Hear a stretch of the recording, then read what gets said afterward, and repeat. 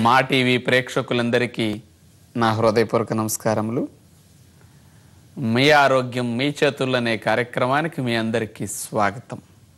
ఈరోజు షుగర్ వ్యాధి రహస్యాలనే కార్యక్రమంలో మనందరం కూడా షుగర్ వ్యాధిని కలిగించే ఆహారాలు అనేది తెలుసుకుందాం. పెద్దలకి షుగర్ రావటానికి అంటే రెండవ రకం షుగర్ వ్యాధి రావటానికి 10 ముఖ్యమైన కారణాలు ఉన్నాయని మనం చెప్పుకున్నాం.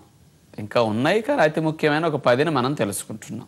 ఆ కారణాలలో ఈరోజు మనం తెలుసుకోబోయేది ప్రాసెస్ చేసిన ఆహారాల వల్ల షుగర్ వ్యాధి ఎలా వస్తుందో తెలుసుకోబోతున్నాం.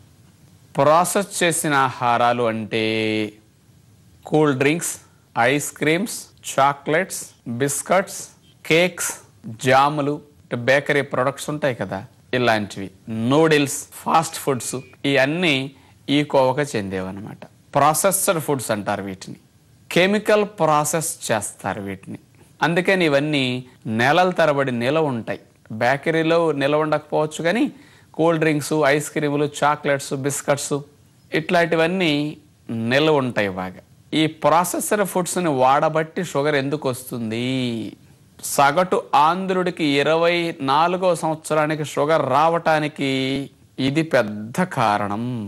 ప్రాసెస్ చేసిన ఆహారాలు తినటము. మనకి ఈ రోజుల్లో నాగరికత పేరు చెప్పి సిటీలన్నీ బాగా పెరుగుతున్నాయి. పల్లెటూళ్ళలో కూడా ఇలాంటి ఆహార పదార్థాలు అందుబాటులోకి వచ్చేసాయి.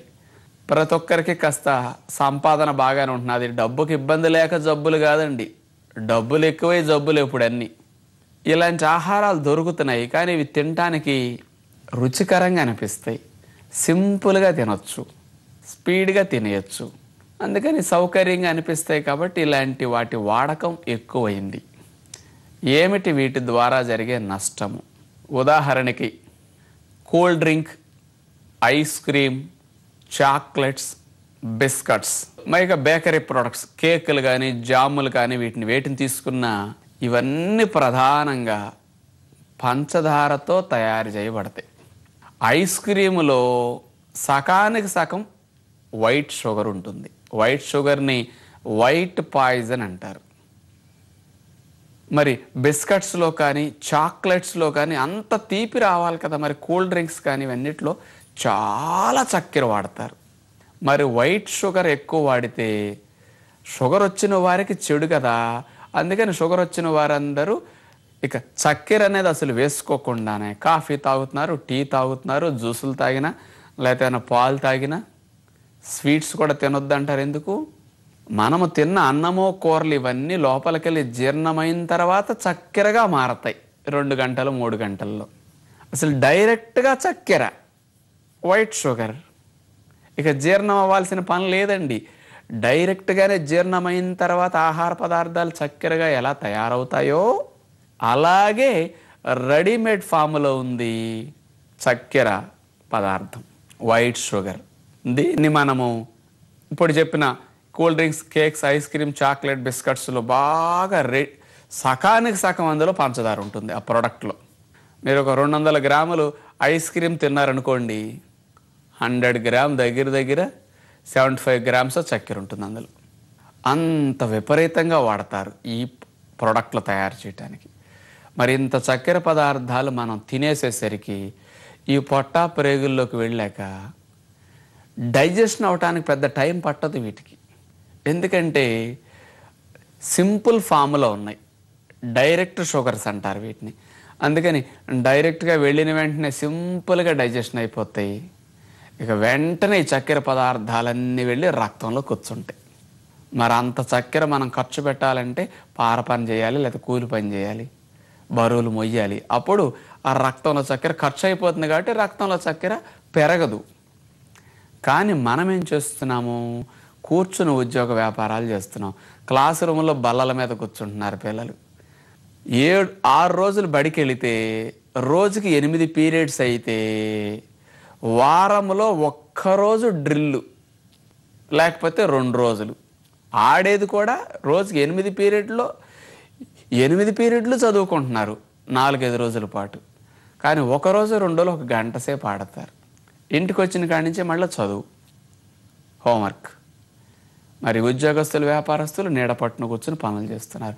మరింతంత డైరెక్ట్ చక్కెర ఎక్కువ ఉండే పదార్థాలు తినేసేసి మనము తర్వాత కూర్చునే పనులు చేస్తే మరి ఇంత చక్కెర శరీరం వాడుకోలేదు కదా కూర్చునే పనుల్లో. అందుకని మనం చేసే పనులు కొద్ది చక్కెర ఖర్చు అవుతుంది. మిగతా చక్కెర అంతా నియంత్రించడానికి ప్యాంక్రియాస్ గ్రంథి ఎక్కువ ఇన్సులిన్ ఉత్పత్తి చేసేసి ఈ ఎక్కువైన చక్కెర అంతటిని కొవ్వుగా మార్చేసి కొవ్వు కణాల బ్యాంకులు కాబట్టి అకౌంట్లో పడేస్తుంది అనమాట. తిన్న ఆహార పదార్థాల ద్వారా వచ్చిన చక్కెర ఎక్కువైనప్పుడు దాన్ని కొవ్వుగా మార్చాలంటే కూడా ఇన్సులిన్ ఎక్కువ ఖర్చు అయిపోతుంది. ఇన్సులిన్ సహాయంతోనే తిన్నది కొవ్వుగా మారుతుంది. అంటే రోజు మనం ఇలాంటి చక్కెర పదార్థాలు బాగా వాడితే డైరెక్ట్గా బ్లడ్లో ఎక్కువ చక్కెర అవుతుంది కాబట్టి నియంత్రించడానికి ఇన్సులిన్ ఎక్కువ ఖర్చు అయిపోతూ ఉంటుంది. అందుకని షుగర్ పేషెంట్లో ఆ చక్కెర నియంత్రించే ప్రక్రియ సరిగా పనిచేయదు కాబట్టి డాక్టర్లందరూ మీరు చక్కెర తినకూడదు, స్వీట్ ముట్టుకోకూడదు, మీకు జీవితంలో ఇక తీపి తినడానికి మీకు రుణం తీరిపోయింది అనుకోండి, పంచదారక మీకు రుణం తీరింది అనుకోండి అంటారు. అందుకని అంటే రక్తంలో చక్కెర పదార్థాలు షుగర్ వచ్చిన తర్వాత ఎవరన్నా ఈ స్వీట్లు, ఐస్ క్రీములు, కేకులు, కూల్ డ్రింకులు తాగేస్తే ఒక్కసారే రక్తంలో చక్కెర రైజ్ అయిపోతున్నది.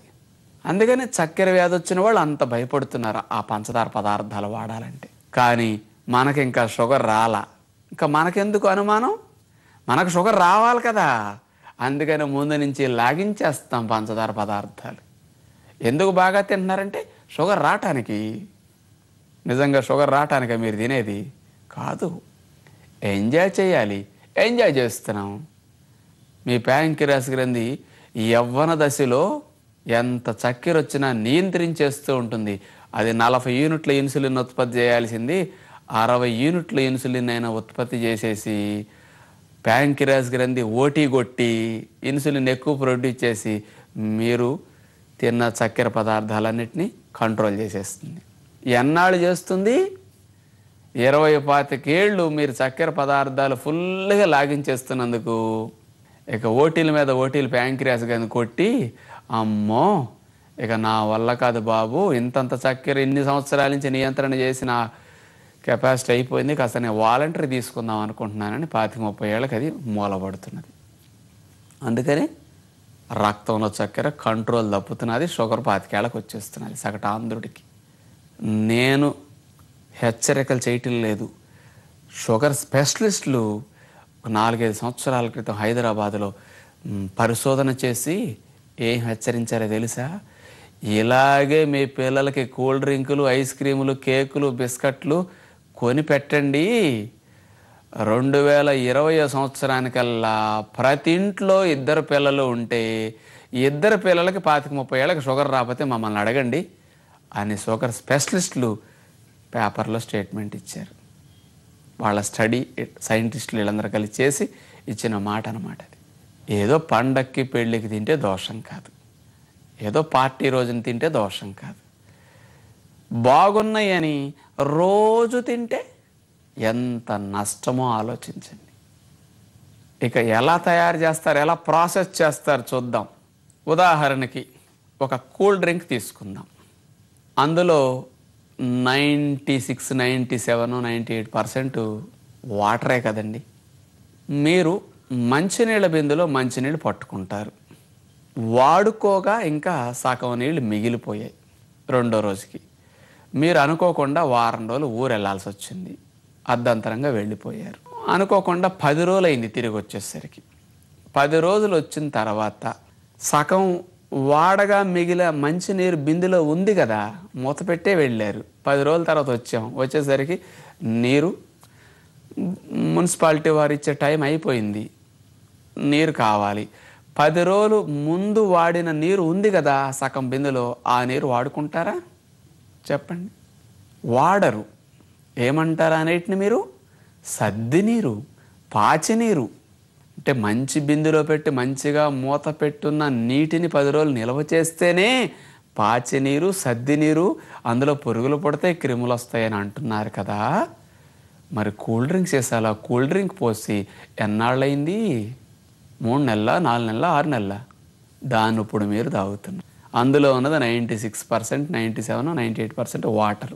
మరి ఈ ఇంట్లో నిల్వ ఉంచిన నీటిలోనే ఇన్ని పురుగులు పుడతాయే, వారం రోజులు 10 రోజులు నిల్వ ఉంచితే మీ కంటికి పురుగులు కనపడతాయి బిందులోనే. మరి 4, 3 నెలలు 5 నెలలు నిల్వ ఉంచే కూల్ డ్రింక్లో నీరే కదా ఉన్నది ఎక్కువ, మరి అక్కడెందుకు పురుగులు పుట్టవు?